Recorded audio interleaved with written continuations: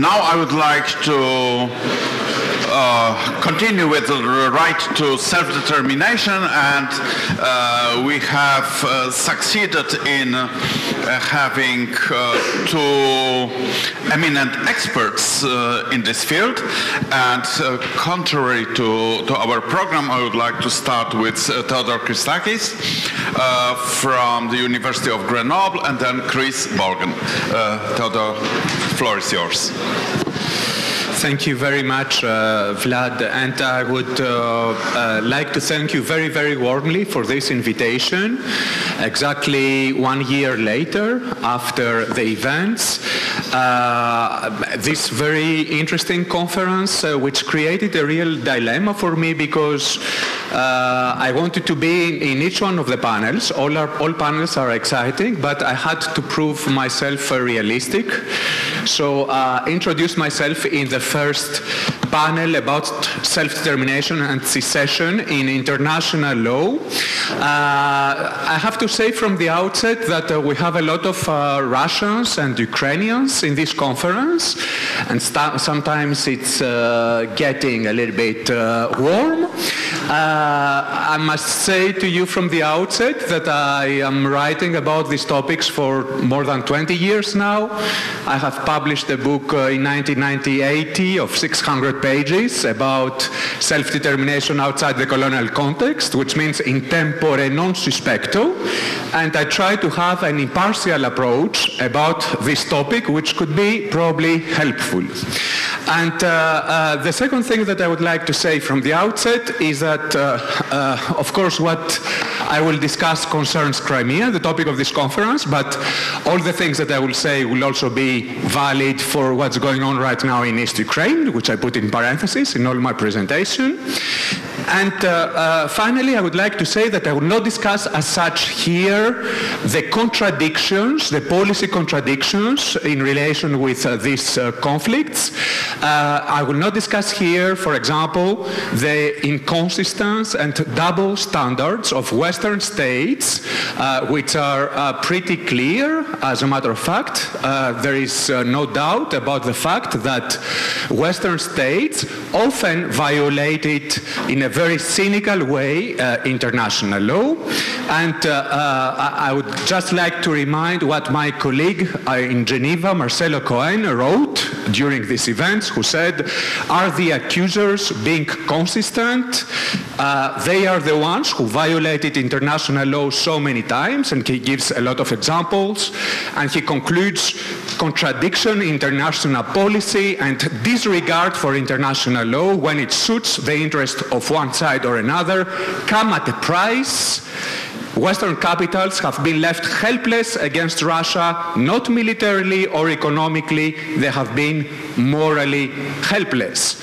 In any case, it was music to my ears to hear the American representative to the UN Security Council so vigorously reiterate the support of the United States for the principles of the United Nations Charter, thanks to the events in Crimea.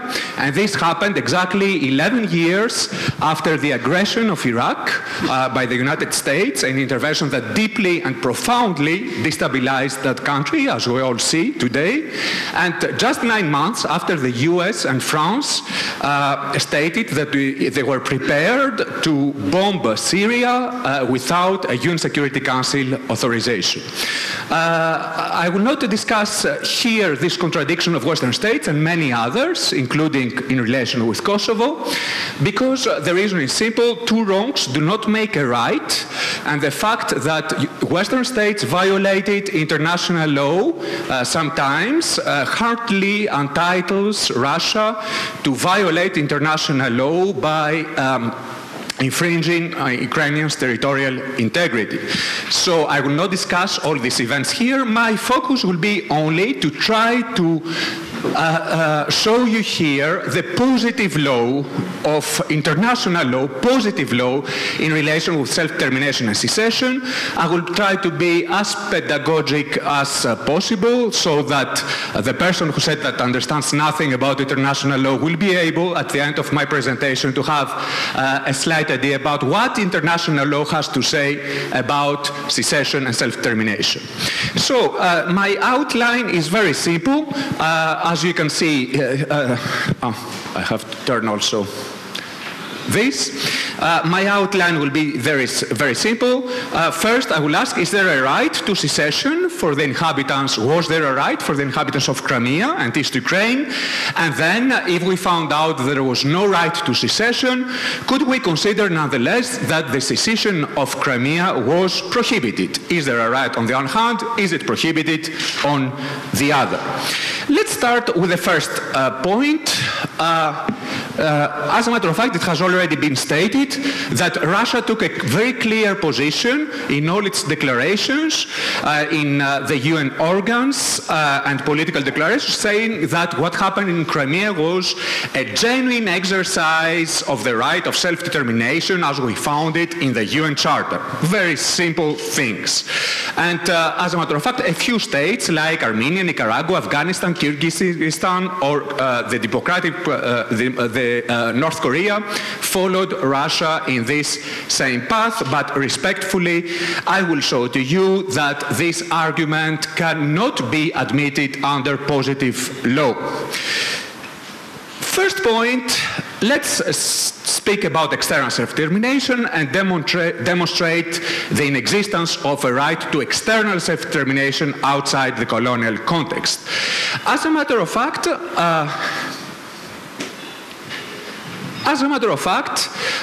we know that the principle of self-determination was introduced in positive law for the first time in 1945 in the UN Charter, and then we had several instruments of the UN General Assembly which clarified exactly the meaning of self-determination. Self-determination, external self-determination, the right to create an independent state, was given only to two types of territories.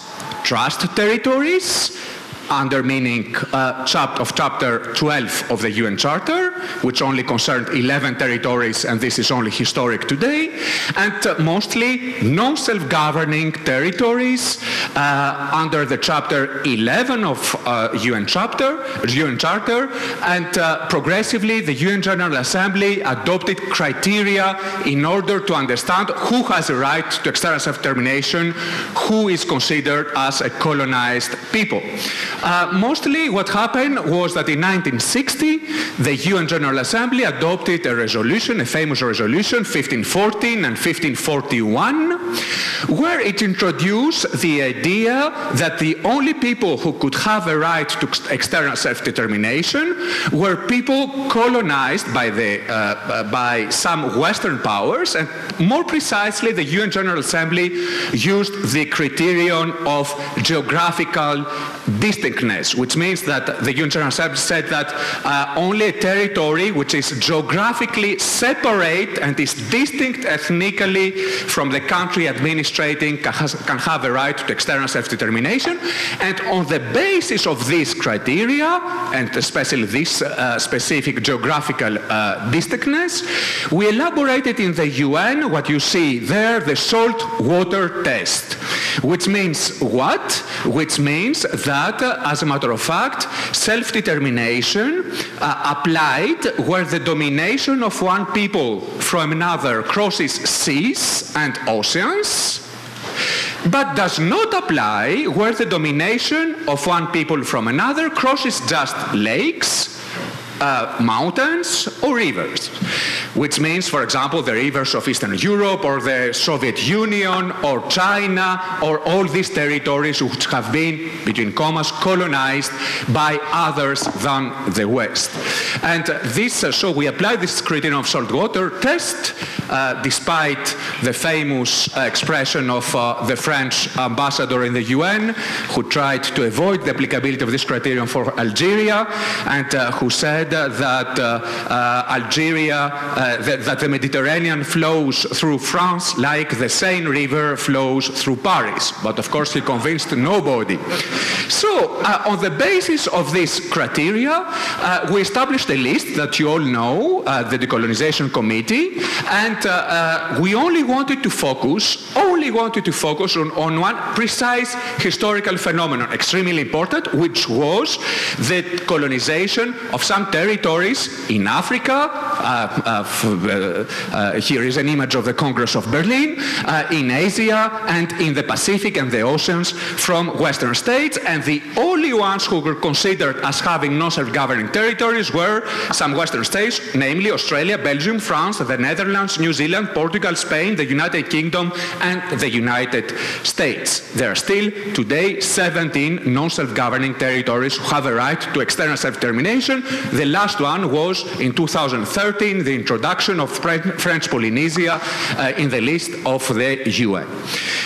Beyond this context of decolonization, there is no right to external self-determination, no right to secession. Of course, this position of the UN has been criticized, the saltwater test. There were so many scholars saying that, after all, there is no reason, no moral justification to separate classical colonialism from other forms of domination, exploitation, colonization, or whatever. And as you can see in the second line here, a scholar said that after all, every demand for self-determination is presumably based on a subjective conviction that present rule is alien or colonial and that its continuance cannot really be tolerated. So there are dozens, hundreds of ethnic groups in this planet who have extremely good arguments from a historical point of view, from a moral point of view, from a political point of view, and we heard one of these arguments in the Crimean crisis, saying that Crimea is historically Russian land, as Sevastopol is a Russian city. This is what Putin said, and the arguments that one day Khrushchev woke up in 1954 and gave Crimea, who was Russian since 2 centuries. So from this point of view, we have to say very clearly that under positive law, these historical claims have absolutely no relevance. They're interesting from other points of view, historical, political, ethnological, whatever you want. But from a positive law point of view, it's impossible. Already in 1961, you can see here the declaration of Lord Home, the Prime Minister of the UK in the Union General Assembly. He was very angry because we were about to destroy the British Empire using self-determination, and he said, is there to be one principle for Asia and Africa and another for Europe, one rule for the British Commonwealth and another for the Russian Empire? I thought if a principle was anything, it was universal. We have to apply it also to the colonies of the Soviet Union and of Russia, of China, etc., etc. But of course, this was not successful because, as we said, the UN focused exclusively on a specific historical phenomenon. So why? The reason is very simple, because we thought that it was impossible to give external self-determination to all 6,000 ethnic groups who could claim, who feel themselves as distinct and who could be very happy to create a state. This would be a terrible disaster for international security, and at the same time we had the feeling that the process of decolonization, colonial self-determination, it was justified from a historic point of view, and at the same time it was contained, very much contained. About 100 states were born from this process, but this took place in a very orderly way for many reasons that I could explain. So from this point of view, it's very clear that the inhabitants of Crimea or of Donetsk or the Catalans or the Quebecois or the Kurds or whatever you want do not have a right to external self-determination under positive international law. So what about these historical claims? You understand very well that if we try to undo undo history, to use self-determination in order to correct all historical injustice, this is impossible. And where are we going to stop? Where are we going to stop the processes? Are we going to put a pause at the moment where every nation, ethnic group had the most of the territory? I put there Alexander the Great and the empire that the Greeks could claim today, go to India and Afghanistan. I don't know how Mr. Tsipras will be able to pay for all this.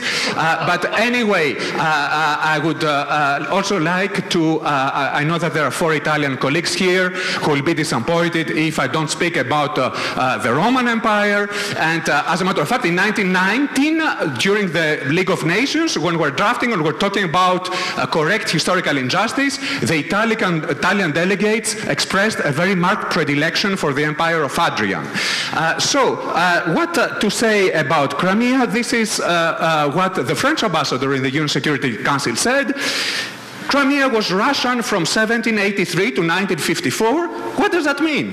Will we take out our history books to review our borders or challenge or defend them? What date will we go back to?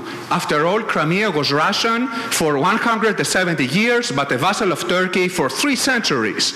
We know only too well that anything can be justified by history, particularly the unjustifiable. So, you see, it's a kind of matryoshka doll process if we try to undo history, and this will lead to impasse and disaster. This is why probably Russia also always had a very strong opposition to secession at least until the Kosovo events.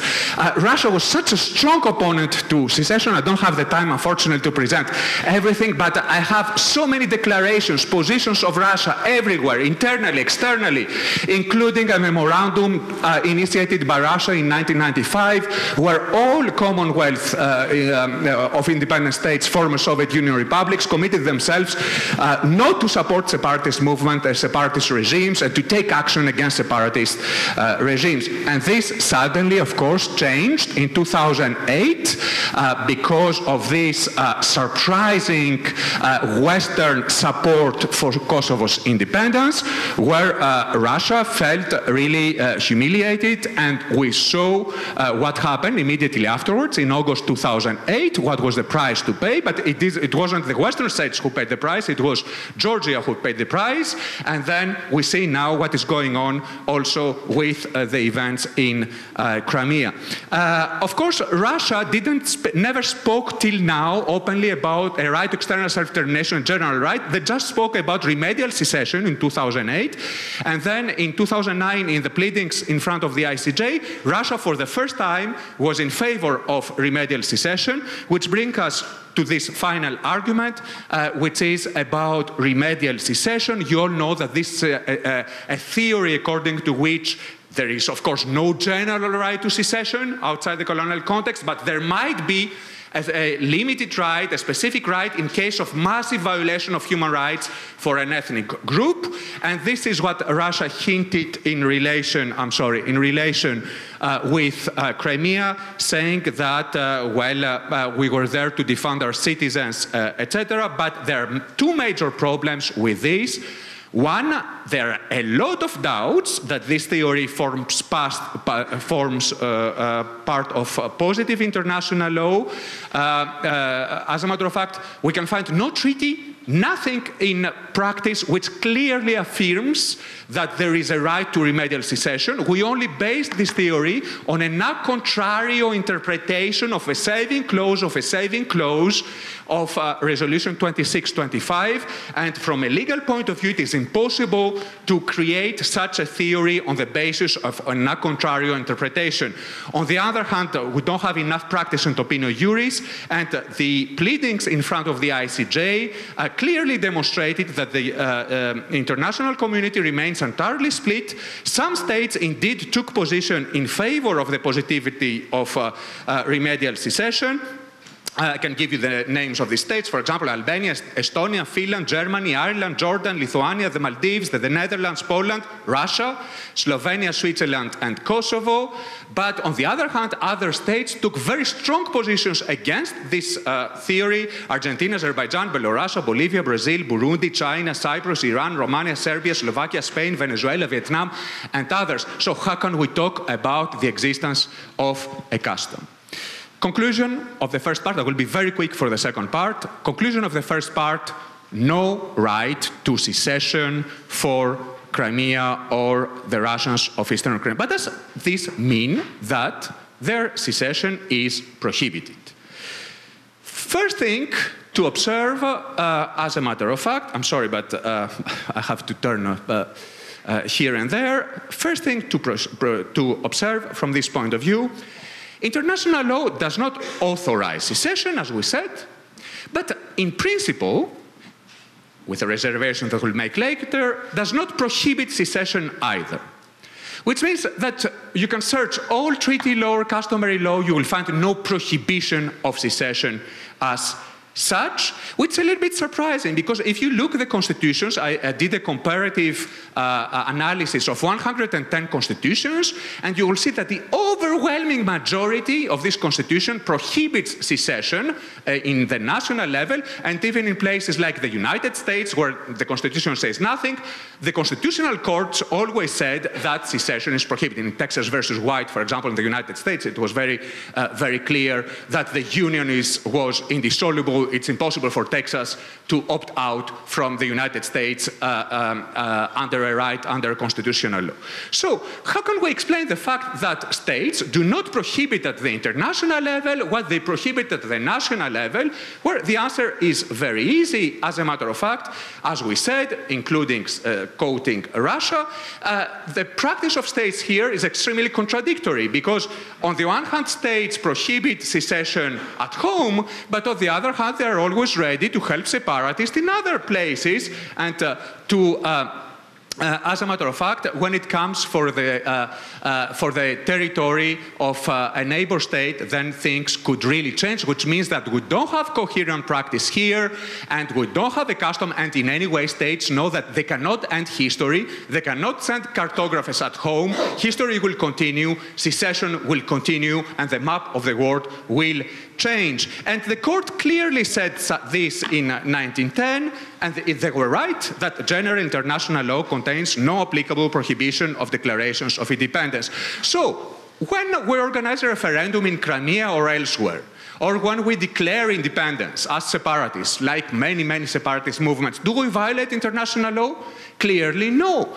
I was interviewed by many medias last year, before the referendum in Crimea, and I said that the referendum is not illegal as such. A referendum is not illegal as such, and I created a lot of reactions. I said what could be illegal is external intervention in favor of the separatists. But the fact that Catalonia organized a referendum a few months ago was not a violation of international law. As a matter of fact, this is what James Crawford said in the court. He said, Mr. President, members of the court, I'm a devoted South Australian. I hereby declare the independence of South Australia. What has happened?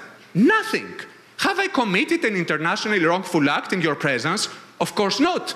This is not a violation of international law. This is just, he said, the sound of one hand clapping. Of course, this referendum was contrary to the Ukrainian constitution, it goes without saying, but this does not mean that it was contrary to international law, because as we all know, and the court said this since 1926, as a matter of fact, constitutions are mere facts for international law. The fact that something is contrary to a national constitution does not mean at all that it is contrary to international law.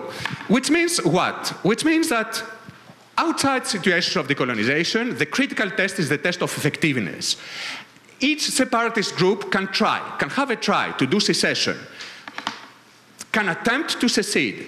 Well, if they succeed in doing what? If they succeed in throwing away, kicking away from the territory the central government and establish effective control, then probably a new state could be created. So the critical test, normally, I'm sorry, always I have this problem, the critical test outside situations of decolonization is the test of effectiveness, which means was the state able to establish, was the entity able to establish the constitutive elements of a state, population, territory, government, which must be sovereign, which means that the state, the new entity, has over it no authority other than that of international law. And this is what happened in Crimea. They took possession of all the administrative buildings, they kicked out the Ukrainian police, they surrounded the places where the Ukrainian army was and tried to establish effectiveness. So, from this point of view, as a matter of fact, it is clear that a separatist group could have a try. 2 minutes. But as a matter of fact, international law is not neutral in this game. Secession is not authorized, secession is not prohibited, but there is no doubt about the fact that international law creates a lot of obstacles for secession, and we have several separatist movements who were able to establish effective control for a long time: Somaliland, Transnistria, Abkhazia, South Ossetia, Nagorno-Karabakh, Chechnya in the 90s, and who were never considered as states. Why? Because international law, as a matter of fact, creates a presumption against the effectiveness of secession and in favor of the territorial integrity of the parent state. And finally, what is critical is secession irreversible? Are we in a situation where there is no hope of establishing the status quo ante? And from this point of view, there is undoubtedly a right of states, including Ukraine, to protect their territorial integrity. Last point, Mr. President, last point. There is nonetheless a major limitation, including to recognition, which is that if there is external intervention by a third state, then clearly the situation created is illegal. This will be a violation of Article 2, Paragraph 4, and we have a lot of practice in this field, clear practice, which demonstrates that in some situation, in case of violation of a fundamental rule of international law, like, for example, in case of aggression, see what happened with the Turkish Republic of North Cyprus, or in case of violation of other rules, like in the Batustan's case or the South Rhodesia case.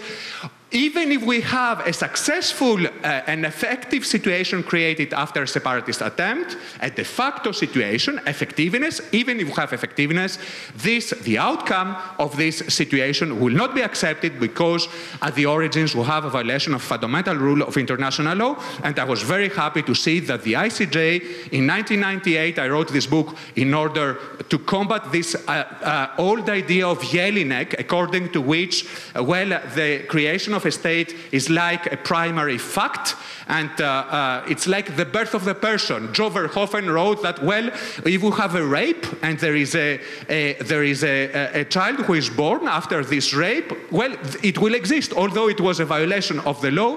But precisely, I wrote this book in order to demonstrate that the creation of moral persons like states is not the same thing as the birth of natural persons. And I was very happy to see that the ICJ said that indeed, as a matter of fact, when there are situations of unlawful use of force or other egregious violation of norms of general international law of jus cogens, then the outcome should not be accepted, which immediately raises the question, was there an illegal Russian intervention in Crimea? There are a lot of elements to demonstrate this, but we'll have other panels. And this leads me to my final conclusion, 30 seconds, not more.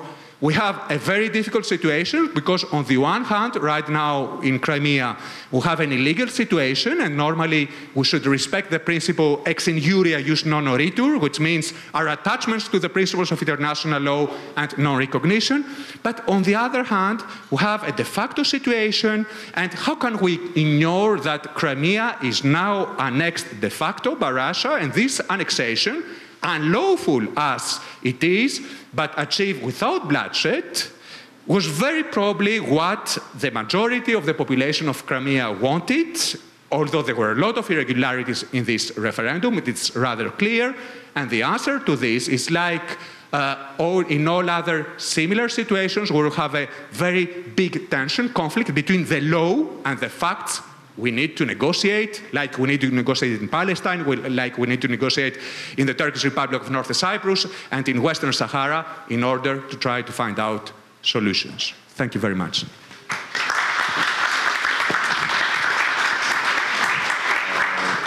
Thank you very much for this passionate, vivid, and instructive presentation. As usual, when I'm listening to Theodore Christakis, I disagree with most of he says. But we'll have probably an opportunity to discuss some issue. Chris, you have the floor. Thank you very much. Thank you very much, and thank you, Vladek, for the invitation to participate in this conference, and thank you to all of the conference organizers. My name is Chris Borgen. I'm a professor of law at St. John's University in New York, and what I would like to do for the next few minutes, and pardon for my standing up here so that I don't have to be faced away from you to look at my own slides, is I would like to talk about something that in part was related to what Professor Christakis just spoke about, but then extend from that a little bit. And that's to talk about the form and function of international legal arguments concerning self-determination in the Ukrainian conflict. So to do this, I'd like to do three things over the course of the next few minutes. First, I'm sorry if that's a little dim. First, I want to talk about what is the law of self-determination. This is what was largely covered in the first talk, but to try to set down a baseline of what the current consensus is, even though there are some disagreements, what the current consensus is in regard to self-determination. This is something in particular relation to the question of the relationship of self-determination and secession. The next thing that I want to do is then to talk about what are the legal arguments actually being made at the moment, and I'm going to focus in on arguments being made by Russia and by the United States in regards to self-determination and secession. And I'll do this in a comparative basis, as I'll explain in just a moment. And third, I want to say, why bother with legal arguments? At the very beginning of today's conference, we had an invocation of the Melian dialogue that the strong do what they will, the weak suffer what they must. So why in the face of power do we bother talking about international law? So I want to make a pitch as to why international legal argument is important. First, on the comparative basis, I just want to mention briefly that I think it's important to talk about the situation in Ukraine, not in isolation, but in a comparative basis in regards to other arguments that have been made by key countries in relation to other conflicts in the region that have some similar sets of facts, such as the conflicts over Transnistria, South Ossetia, Abkhazia, and Nagorno-Karabakh. So I'll be referring to arguments in regards to those conflicts as well in my talk. So why talk about law in the face of issues of power?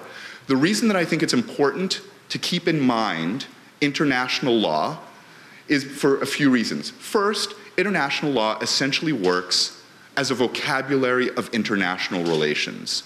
It defines the terms that states use so that we understand what we're saying when we speak with one another. That's why you have things like incredible debates over the definition of aggression before the International Criminal Court. It also works as a grammar. That is, it tells us not just the definition of words, but which words make sense in relation to each other, just like a grammar does in regards to a language. So think of it this way. We understand what the meaning of the term aggression is, but when you think about it grammatically in a sentence such as this, my country is now going to use my right to aggression, that doesn't make a lot of sense in international relations. Because in the grammar of international law, you don't have a right to aggression. So it tells us not only how a word is defined, but how that word relates to other words in diplomatic practice. So the two terms that we're going to be especially interested in are self-determination and territorial integrity. That's at the heart of really what this debate is in regards to Crimea, in regards to Kosovo, and to these other instances. So first, I'm going to talk about law for a little bit, which has already been covered in our first talk, but there are a few things I want to underline from that. And then from there, I'm going to talk about rhetoric, how this is being used by different countries in the arguments that they make. So Professor Christakis did a fantastic job giving the big history of the role of self-determination, or the definition of self-determination, it's moved essentially from an idea of a political aspiration to one of a legal right. And besides the UN's charter, one of the other texts that I want to focus in on is the first article from the International Covenant from Civil and Political Rights and the International Covenant from Economic, Social, and Cultural Rights, both of which have the same first article, which says that all peoples have the right of self-determination. By virtue of that right, they freely determine their political status and freely pursue their economic, social, and cultural development. Now, in regards to our discussion, though, the underlying question here is, does self-determination mean that a quote-unquote people, which we haven't defined yet, can dismember a state? Now, in relation to this, I want to call back some of the questions from the first panel where they were being pressed on the idea of, do you believe that there is still a right of self-determination? I think in some of those questions, the issue was not so much a question of a self-determination. The question there was really a question in terms of whether or not there was a right to secession. And that really is what we're talking about. And I think defining the terms carefully and how they relate to each other can perhaps deal with some of the confusion, some of the theoretical confusion that occurs in some of these discussions. So there are really two questions here that we're talking about. The first is the who question. Who has a right of self-determination?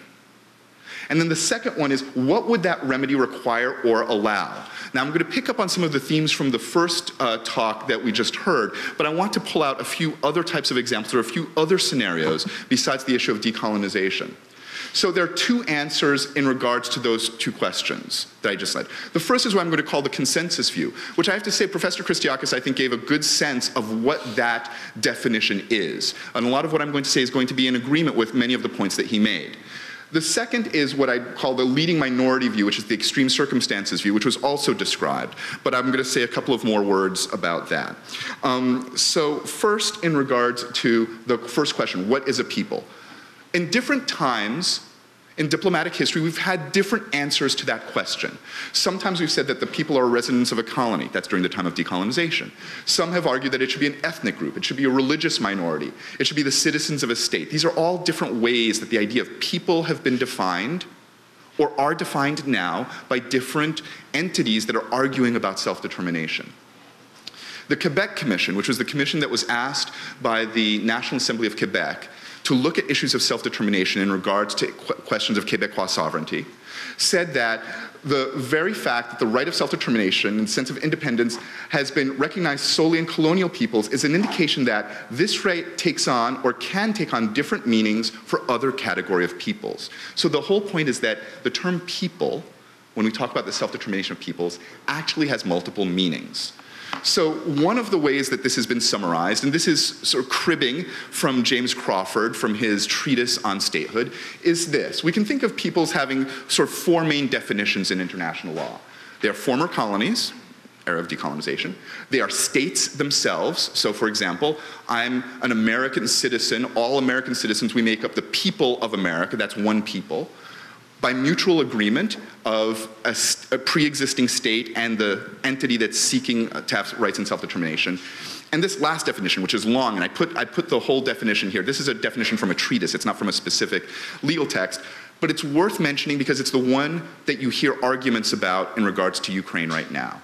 And that is where there's a distinct political geographical area that's arbitrarily excluded from any share of government such that it's in effect non-self-governing. I'm going to come back to that in a moment in regards to Crimea and to a certain extent Eastern Ukraine. So the legal question is the population of Crimea or Donetsk, if we want to think about Eastern Ukraine, are they a people? That is, are they a self-determination unit? Do they meet one of those definitions that I just listed? Well, if you can go through that, you can answer this fairly quickly. Are they a former colony in the way that was just described a moment ago by Professor Christakis? No. Are they a state? Or is Crimea a state, a pre-existing state? No. Is it by mutual agreement with the Ukrainian government? I would leave it to the Ukrainian lawyers here to define that. Whether or not that exists, I would think that the answer is no, since the Ukrainian constitution and the Crimean constitution both say that the rights of Crimea are subsumed by the Ukrainian constitution. And what about this definition on political geographic areas? Well, there's been some arguments that perhaps because of Yanukovych fleeing, that they should be viewed in this way. I think that that would be a rather extreme interpretation of saying that they are non-self-governing. opposite extreme, Crimea has had large rights of autonomy in Ukrainian history. It has its own constitution, it has its own national assembly. This is precisely the type of situation that is not envisioned by this definition. So, the legal question, how I would answer this and how I think it's answered in most views in regards to self-determination, is the population of Crimea a self-determination unit in that sense? My answer would be no. But the important thing to keep in mind is that Ukraine is. Ukraine is a pre-existing state. It has its right of self-determination, and that right can be frustrated by external intervention so that it's not able to basically undertake its own political organization and economic decisions. So the second question which we have is, if Crimea was a self-determination unit, what would it receive as a remedy? In other words, what does self-determination mean? This is where you get to the question about secession. Now, this has already been covered in the first talk, so I'm going to answer this fairly briefly. I'm going to go through the slides relatively quickly.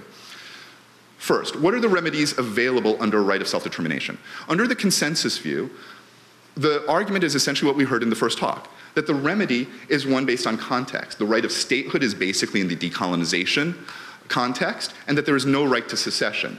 Put another way is this: the silence of international law. There's no right to secede, but secession itself is not illegal.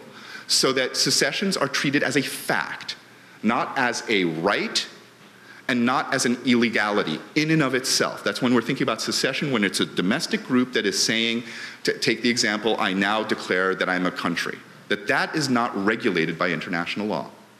So the result is that even if you chose to make the argument, and even if you win on the argument that Crimea is a self-determination unit, it doesn't get a right of statehood as a matter of operation of law. What does happen is that if it chooses to separate, or if it undertakes actions in which it separates, it becomes an issue of whether or not it becomes recognized as a state. And some of our colleagues will be talking more about issues of recognition and non-recognition tomorrow, so I'll leave that to them.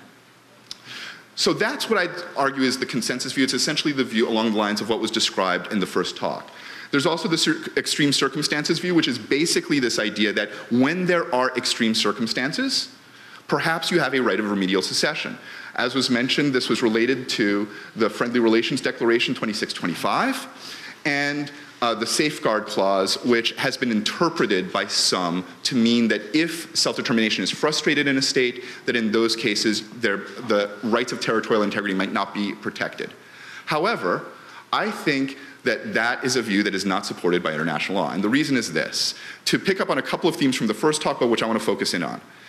There are basically two sources of international law that we largely look to for things like this: treaty law and customary international law. So the first thing is, can we point to a treaty that says there is a right of remedial secession? No, it doesn't exist. How about customary international law? Is there customary international law that shows that there's a right of remedial secession? Well, for customary international law, we look at practice by a significant number of states over a period of time undertaken out of a sense of legal obligation. Do we have that here?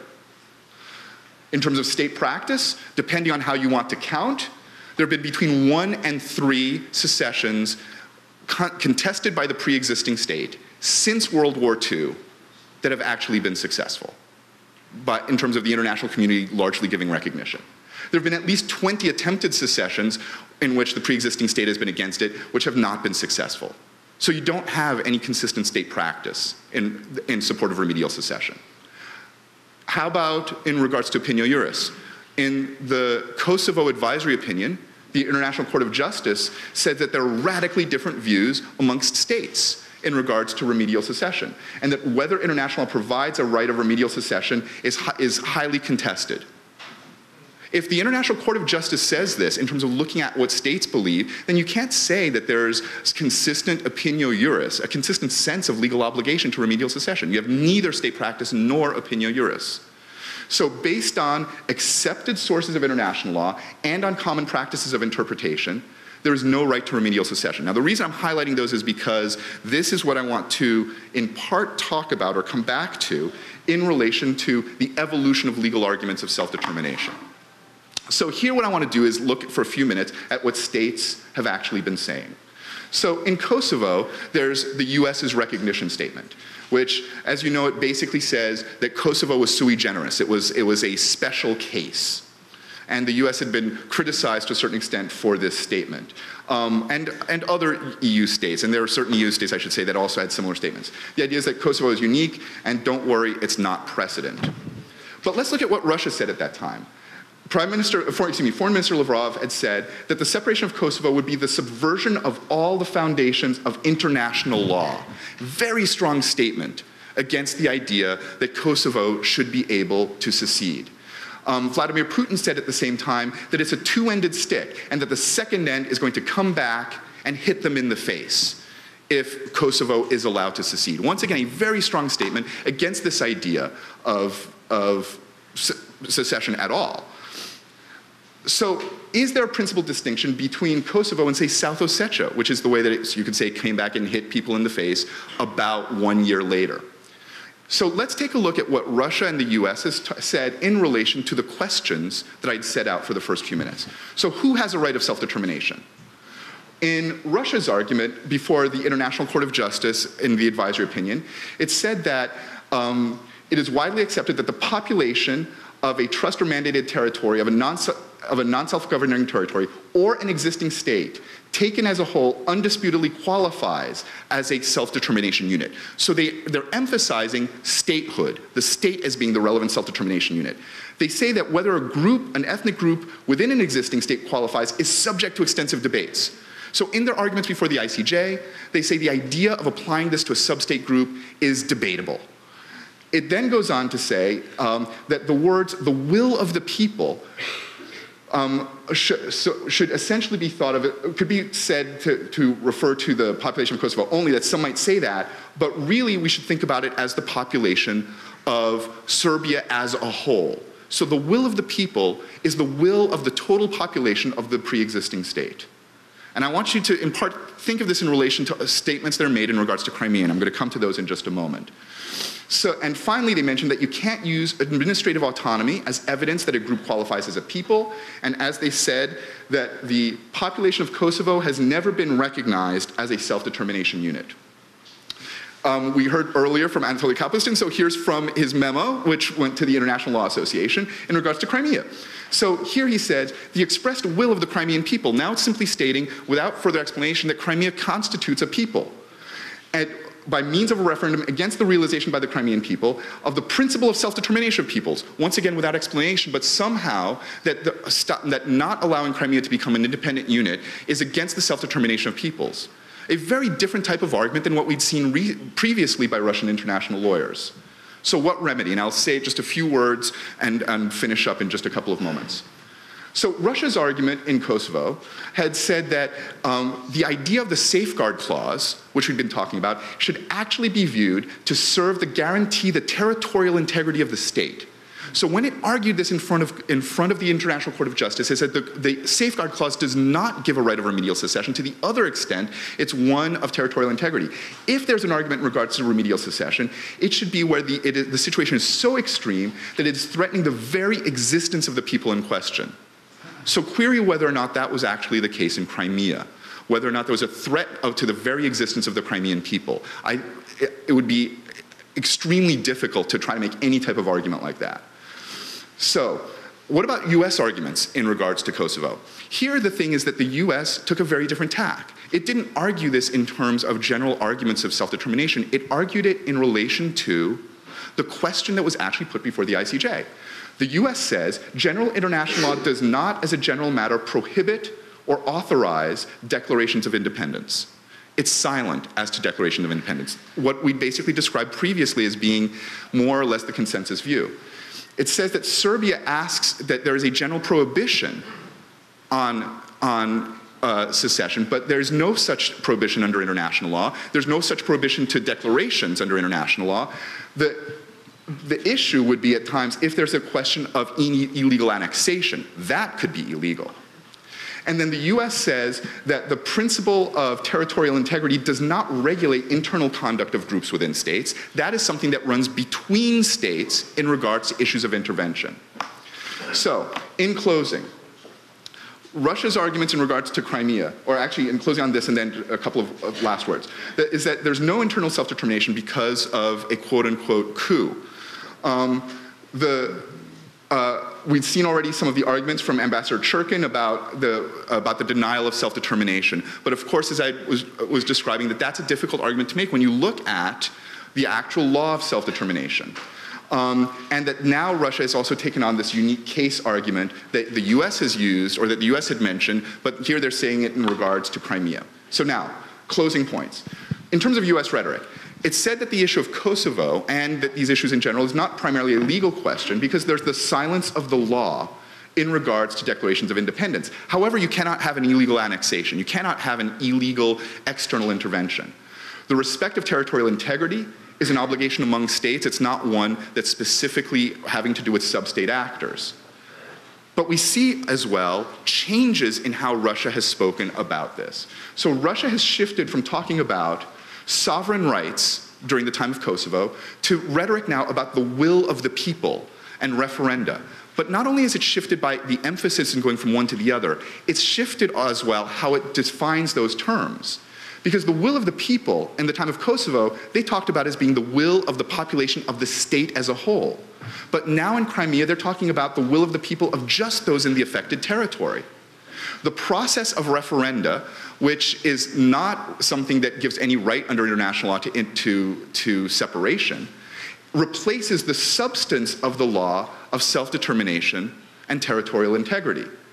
There's also an emphasis on historical wrongs in the rhetoric, which once again is something new to this type of discussion and something that actually international law has not focused on. The idea of, say, Khrushchev handing over Crimea in the USSR.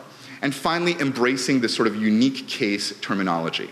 So, as legal historian and comparativist Lori Malksu has said, the annexation of Crimea by the Russian Federation goes against pretty much everything that has been written in Russia over the last 20 years, plus during the Soviet period, on the legality of use in military force and the right of people to self-determination. So in closing this, international law itself is built on traditions of interpretation and the use of sources. It is something that we do consensually among states. The diplomatic rhetoric of states is important because it's able to actually change at times expectations about what international law is. So we need to be careful about how we talk about terms that have long histories, terms that have been well defined, and not change how we talk about it too quickly for short-term political gains. How we talk about the law can affect what the law actually becomes. But if we do it without being adequately careful, then what happens is that we become governed by another law, and that's the law of unintended consequences. Thank you very much.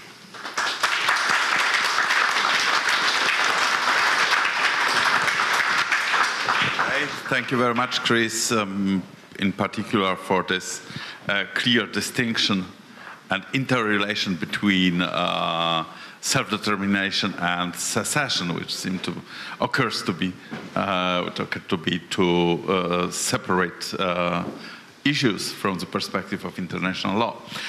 Professor Władysław Tolstykh yes. And I suppose present a Russian position, yes. Self-determination.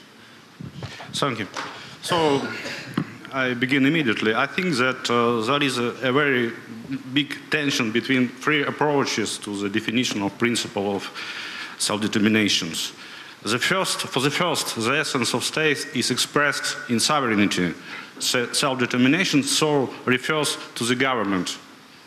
And in this context, the principle creates conditions for the emergence of sovereignty in a society not yet organized in state, and provides the basis for the decolonization. So it is discourse of our French colleague. And secondly, in this context, the principle ensures the sovereignty of existing states, and in this sense overlaps with the principle of non-intervention. For the second direction, the essence of state is expressed in human rights. It's a new approach. Self-determination so refers to an individual. In this context, secession is permitted in the case of systematic violations of human rights. It's, if I don't make a mistake, approach that you share. So in this context, secession is permitted in the case of systemic violations of human rights. And for the third direction, the essence of state is expressed in the general will, determined by the general interest. Self-determination, so, refers to the people, which has a right to secession if it is excluded from political communications.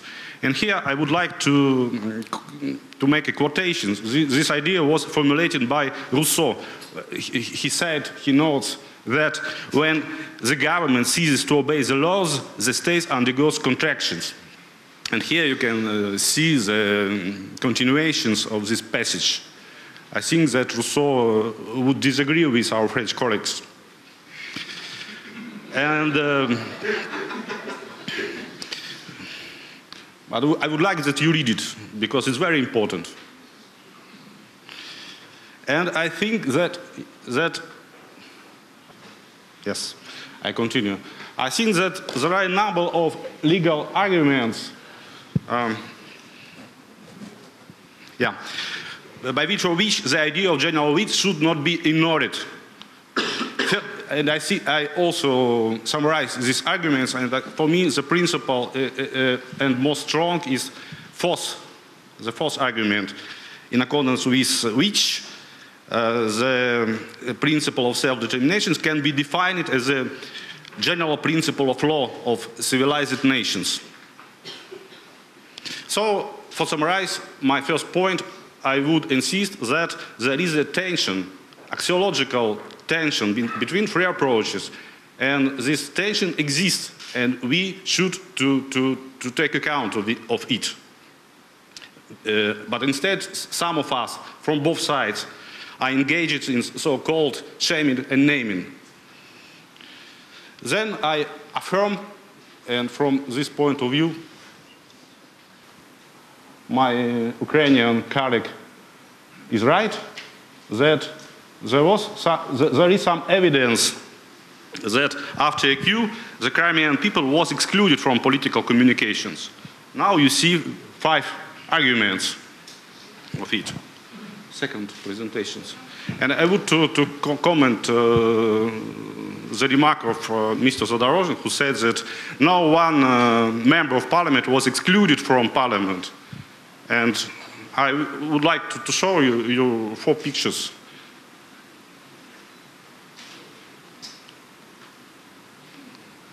First one. These were members of Ukrainian governments.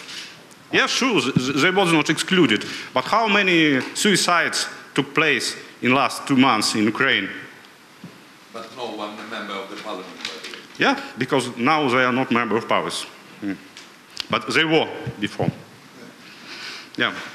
So I affirm it's true that Ukrainian state disintegrated after the coup. There was not only a breaking of political communication, which could be restored after some times. It's true that it could be restored. More importantly, there was also a breaking of substantial will. In fact, the new government has proposed to the Crimea a new language, new political symbols, new interpretation of history. This is exactly the same thing that led to the civil war in Croatia, Bosnia, Abkhazia, Ossetia, Karabakh, and Kosovo. The same scenario, the essence of which was an attempt on the tradition. Yes, it's true that international law now does not prohibit it for many reasons, but sometimes international community reacts to it, like as it was in the case of Kosovo. And I think that at that point international law must evolve. This tension between, this is also the second tensions between general will and substantial will. And this tension was described by Hannah Arendt. And this tension must be solved either by prohibiting such an attempt or by recognizing the secession of the people which rejects it. Then I think that we need to talk not only about the collapse of state, but also about their destruction. I would like to show you a quotation of Giorgio Agamben. The common struggle will be no longer a struggle to control the state, it will be a struggle between the state and the non-state, humanity. So, Ukraine has, it's my opinion, has never had a lot of statehood.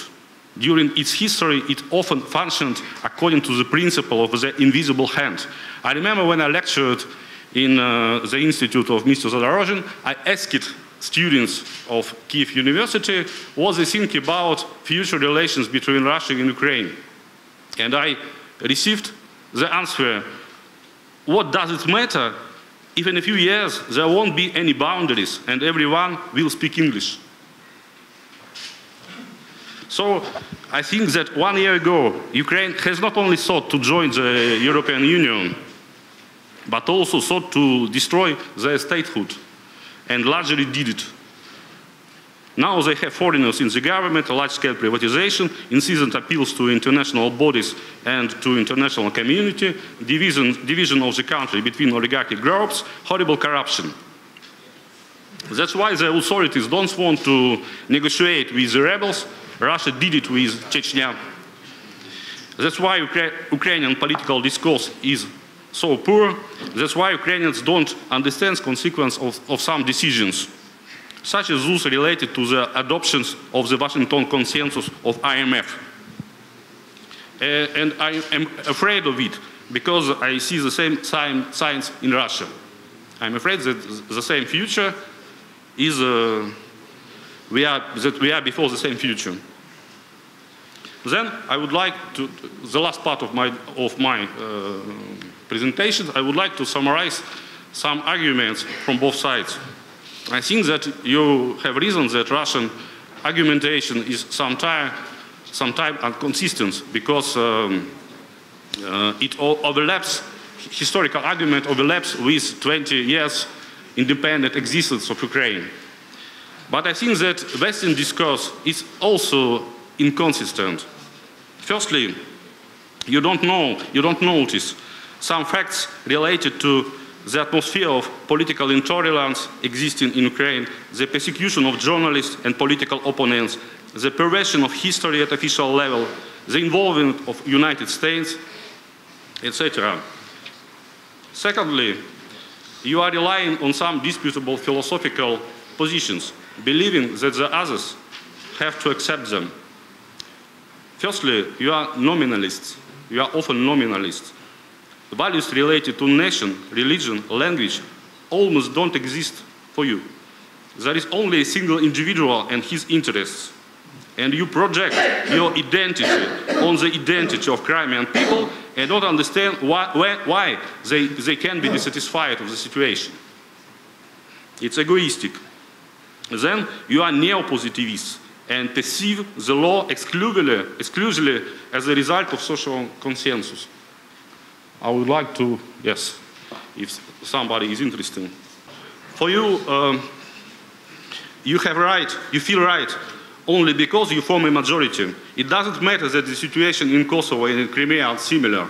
More important is that there was consensus on Kosovo case and there is no consensus on Crimea case. And being nominalist and neo-positivist, you exclude from your discourse even those who form part of your intellectual tradition. I mean Plato with the idea of common good, Rousseau with the idea of social contract, Hegel with the idea of substantial will, etc. So the law now, in the discourse of most part of my colleagues, is a hermetic world of Kelsen and Hart. But why we should to accept this approach? It's a scientific dispute, and we are not obligated to accept the foundations which we don't share. And thirdly, even this hermetical world is not holistic. You refer to the documents of the Venice commissions who have not any legitimacy. Then you think that the situation in Kosovo, which you yourselves have considered like a violation of international law, should be the criteria on the situation in Crimea. You talk about democracy and admit the possibility of return of the Crimea to Ukraine, despite the will of 93% of its populations. And for finish, I would like to say that I have wrote 5 articles about this problem, feeling my duty of citizen. Only feeling my duty of citizen, but as a scientist, I'm not interested in this problem. Because for me, the situation in Crimea is a part of more bigger problem. This bigger problem consists in non-integrity of political discourse. If we don't decide, don't overcome this non-integrity, this problem will generate new and new situations like in Crimea, Kosovo, etc., etc. Yes, thank you. Thank you very much.